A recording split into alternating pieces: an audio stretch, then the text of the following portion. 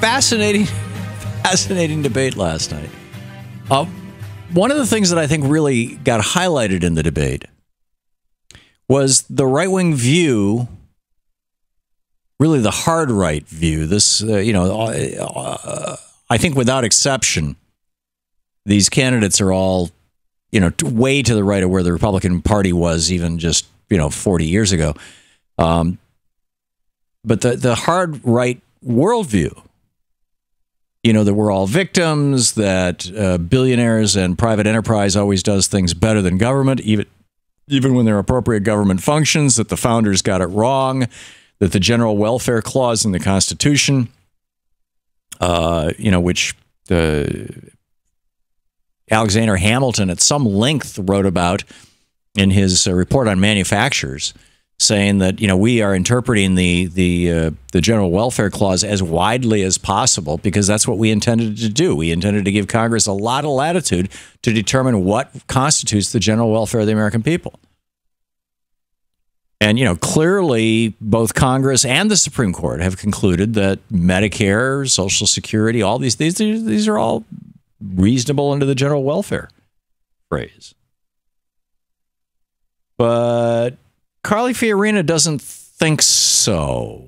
These are the interesting kind of fault lines in our body politic that are not being discussed right now, to the best of my knowledge, in our media. We're not having a serious discussion about these differences in worldview. What's the appropriate function of government? Instead, the Republicans are talking about it like it's a done deal, and the Democrats are talking. Well, anyhow, here's what Carly Fiorina had to say about this. This is clip 11. The point I'm making is this. The point I'm making is this. The federal government should not be in a lot of things. There is no constitutional role for the federal government in setting up retirement plans. There is no constitutional role for the federal government to be setting minimum wages. Thank you very much. The more the government gets engaged in the economy, the slower the economy becomes. And Carly Fiorina is simply wrong. I mean, and she can take it up with the Supreme Court. I mean, this was litigated in the 1920s. It was litigated in the 30s. It was litigated in the 40s before the Supreme Court.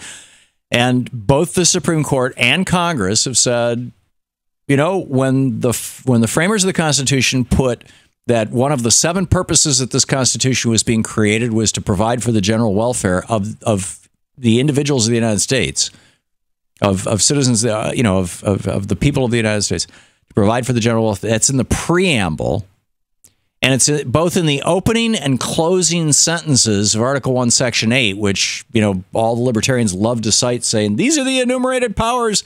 Well, it's at the beginning and the end. So, get over it. These are arguments that have been made ever since Fred Koch, started funding the John Birch Society, and they're phony arguments. They were arguments that the founders would have laughed at.